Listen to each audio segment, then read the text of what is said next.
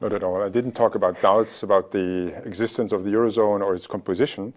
That was not at all the point in my talk. I mean, some of your colleagues asked about the target risks, and I explained to them a hypothetical case in which these would become a risk for the Bundesbank.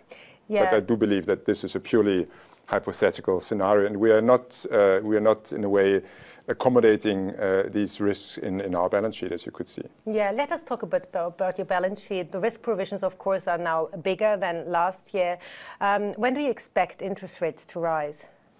Well, that has nothing to do with our risk provisions, to be quite frank. I mean, you're right, we increased our risk provisions because the structure of our balance sheet and, of course, the size of our balance sheet has grown. And we have an open interest rate position which is quite sizable. And in case interest rates would rise, this would, of course, mean a risk for our profits and, of course, for our balance sheet. And this risk we are provisioning for. But we are not forecasting interest rate decisions.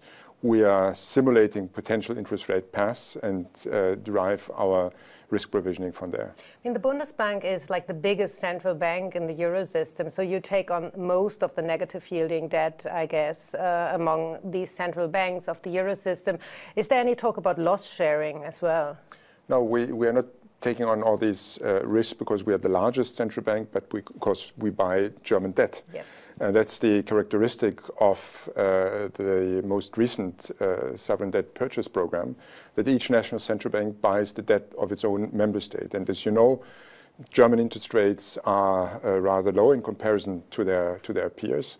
And that's why the assets that we have on our balance sheet yield very few returns. Hey there, thanks for checking out CNBC on YouTube. Be sure to subscribe to stay up to date on all of the day's biggest stories. You can also click on any of the videos around me to watch the latest from CNBC. Thanks for watching.